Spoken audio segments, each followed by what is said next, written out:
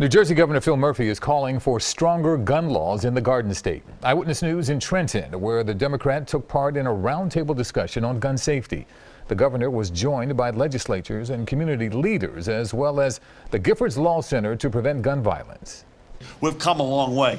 We might be arguably best in class in America right now in terms of gun safety. That doesn't mean we can't be better, even better than we are.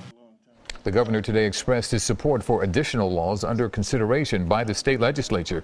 They are what he calls Gun Safety 2.0.